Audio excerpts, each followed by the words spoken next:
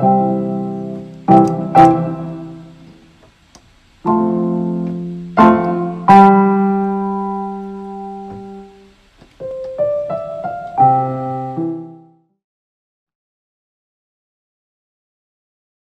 guys, welcome to the awakening. What if you actually get up and you don't want to do anything? You don't want to do the light work that you feel you're put here to do.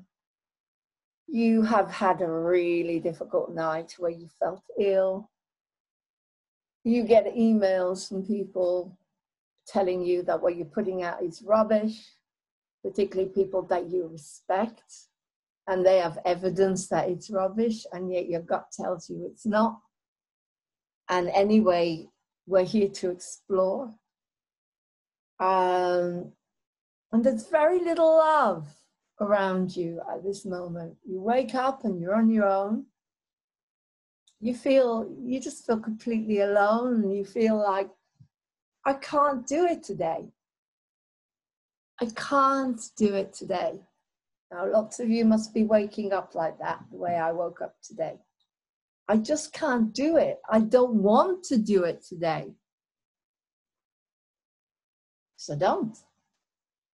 So don't. You see, that's the misconception.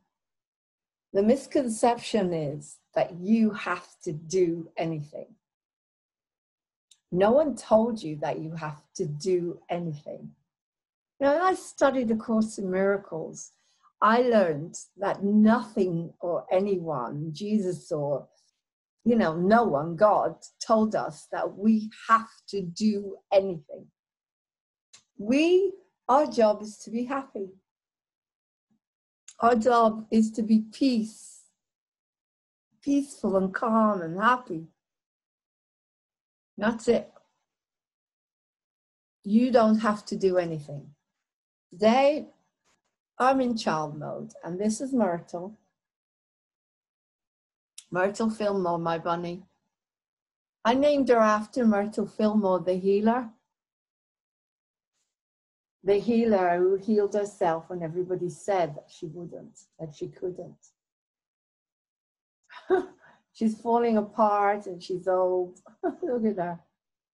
But she is my comfort zone, my comfort bunny. And today I feel about 5 years old. I feel alone. I feel abandoned. I feel sad. And I feel like I can't be bothered. I just can't be bothered. I can't get Adobe to work properly to do the editing of my programs. And as I say, I woke up and there were these emails that I really didn't want to see. Where's the lottery grant? Why is it taking so long to get the money? Yada, yada. The ego is happy to go on and on and on and on. That's the darkness, my darlings. But when I go outside, I see a beautiful blue sky with little puffy clouds and a beautiful sun shining down on top of me without any chemtrails.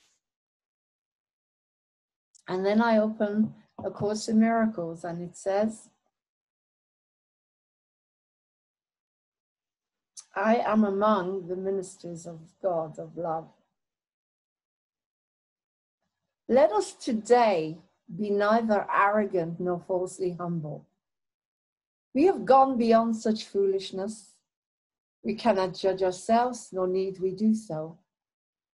These are but attempts to hold decision off and to delay commitment to our function, which is to be happy. It is not our part to judge our worth, nor can we know what role is best for us. What we can do within a larger plan we cannot see in its entirety.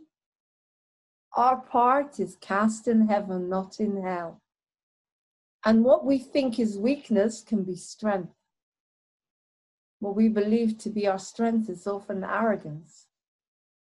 Whatever your appointed role may be, it was selected by the voice for God, for love, whose function is to speak for you as well, seeing your strengths exactly as they are. and equally aware of where they can be best applied. For what, to whom, and when. He chooses and accepts your part for you. He does not work without your own consent. We do not consent. But he is not deceived in what you are and listens only to his voice in you. It is through his ability to hear one voice, which is his own, that you become aware at last there is one voice in you. And that one voice appoints your function and relays it to you, giving you the strength to understand it, do what it entails, and succeed in everything you do that is related to it. God has joined his Son in this. His Son becomes his messenger of unity with him. His Son, you, his daughter, me. It is this joining to the voice for God or love, of father and son or daughter, that sets apart salvation from the world. It is this voice which speaks of laws the world does not obey, which promises salvation from all sins with guilt abolished in the mind, that God love created sinless. Now this mind becomes aware of who created it and of his lasting union with itself. So it itself, the one reality in which its will and that of love God are joined. A messenger is not the one who writes the message he delivers, nor does he or she question the right of him who does, nor ask why he or she has chosen those who will receive the message that he or she brings. It is enough that he or she accept it, give it to the ones for whom it is intended, and fulfill its or role in its delivery. So my job as a messenger is to give the messages, not to think about them, not to dwell on whether they are true or not, but to give the messages as a media company, to send out the messages of other people's truth for you to decide. A messenger is not the one who writes the message, as I said. It is enough that he or she accept, give it to ones for whom it's intended, and fulfill his or role in its delivery. If he or she determine what the messages should be or what their purpose is or where they should be carried, he or she is failing to perform his or her proper part as a bringer of the word. So if I decide what is true and what isn't true, I'm not giving others a chance to express their truth. There is one major difference in the role of heaven's messengers, which sets them off from those the world appoints. The messages that they deliver are intended first for them. And it is only as they can accept them for themselves that they become able to bring them further and to give them everywhere that they were meant to be. I cannot teach you to come into the light until I am able to come into the light. I cannot teach you what is good and what is not good for us until I am able to feel in my heart exactly what is true and what isn't. But I can give other people's truth. Like earthly messengers, they did not write the messages they bear, but they become their first receivers in the truest sense, receiving to prepare themselves to give. An earthly messenger fulfills his role or her role by giving all the messages away. This is perfect. This is a Course in Miracles, and it's answering my question. The messengers of love perform their part by their acceptance of his or her messages as for themselves. I'm sure they understand the messages by giving them away. They choose no roles that are not given them by his or her authority.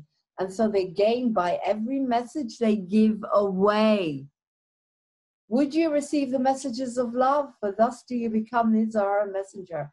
You are appointed now, and yet you wait to give the messages you have received. And so you do not know that they are yours and do not recognize them. No one could receive and understand he has received until he gives. For in the giving is his own acceptance of what he received.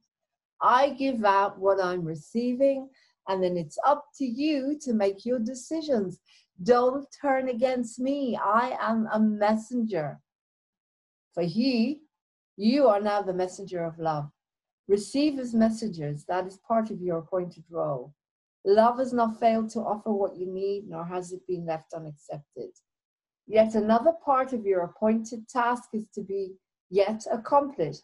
He who has received for you the messages of love would have them be received by you as well. For thus do you identify with him and claim your own. It is very long. We practice giving him what he would have, that we may recognize his gifts to us. He needs our voice that he may speak through us. He needs our hands to hold his messages and carry to those whom he wills, for those who wait in misery may be at last delivered. And he or she needs our will united with his own, that we may be the true receivers of the gifts he gives. Let us but learn this lesson for today. We will not recognize that we receive until we give it. You have heard this said 100 ways, 100 times. Yet belief is lacking still. But this is sure, until belief is given, you will receive 1,000 miracles and then receive 1,000 more. But will not know that God himself has left no gift beyond what you already have, nor has denied the tiniest of blessings to a son or daughter. What can this mean to you until you have identified with him and with his own? Our lesson for today is thus: I am among the ministers of love. I am grateful that I have the means by which to recognize I am free. The world recedes as we light up our minds and realize these holy words are true. They are the message sent to us today from our Creator. Now we demonstrate how they have changed our minds about ourselves and what our function is. For as we prove that we accept no will we do not share, our many gifts from our Creator will spring to our sight and leap into our hands, and we will recognize what we received. Thank you. I love you. I am among the ministers of love. I am grateful I have the means by which to recognize I am free. And so I am allowed to give you the messages that I believe may be true. And then if you want to come and debate that they're not, then we'll do it in front of the public. I'm moving on TV. That's my answer. And that is the answer, I think. I have an idea. Let's get the debate going. Please bring on that group. And we can debate with Mark Steele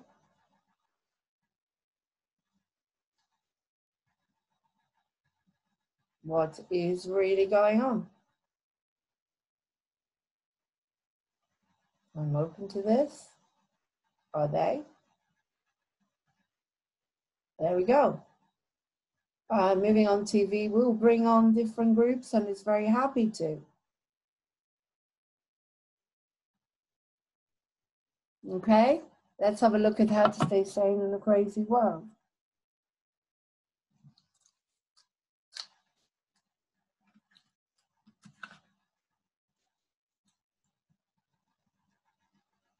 So basically, we need another debate. Another debate as well.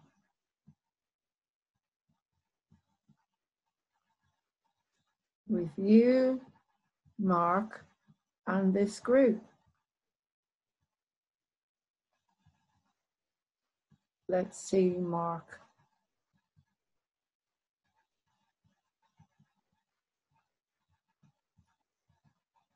Yeah, we need another debate, and then we can see what the truth is, and the public can make their own decisions. Okay, how about that? I shall ask Mark about this. How to stay sane, meditation. Today I'm going to do some meditation. I'm letting go today. I'm meditating for the amount of time I can, as I know this will benefit me and make me more aware and awake. Meditation today, guys. You need to meditate. Okay, that's what I'm going to do. I'm going to contact Mark Steele. I'm going to put out the debate we've done, and I'm going to ask for another one with this other group. They call themselves something, the Cosmos, ukcosmos.org.